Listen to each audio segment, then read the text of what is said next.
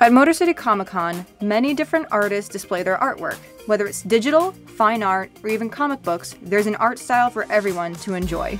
We're like little introverted artists. We never realize like what we're doing until somebody actually like comes up and says, hey, by the way, you know, so like to actually feel and see that in person, there's just nothing like it. I love talking to people about comics, whether it's other artists or writers, everything, and I usually feel like when I leave here, I get my creative batteries recharged from talking to people I haven't met before or that I've known for a long time, and just seeing what they're working on, seeing awesome stuff from people that I get to sit next to and meet for the first time, or when I finally get my chance to walk around and meet other artists. When you do art, you're like, that's not perfect.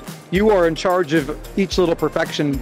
But if I just let it do its own thing, I have to just embrace what that's going to be. Yeah, and it allows me to sort of breathe a little easier. And then the most important part of the process is I have to go to my wife and be like, does this look good? I love the creativity it brings. I love the people you meet. The opportunity to meet famous creators is always really cool because they all started somewhere too. You know, so I like that aspect of it, the community it builds. Whether it's VHS or comics or action figures or statues or artwork, this show has a really cool collection of that. There's so much talent, and it's inspiring for me to come up with new ideas and see what people are doing, their displays, and the passion that these artists have. It just bleeds out of them.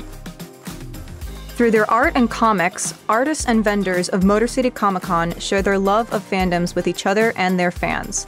This is Erin Seibert from Motor City Comic Con.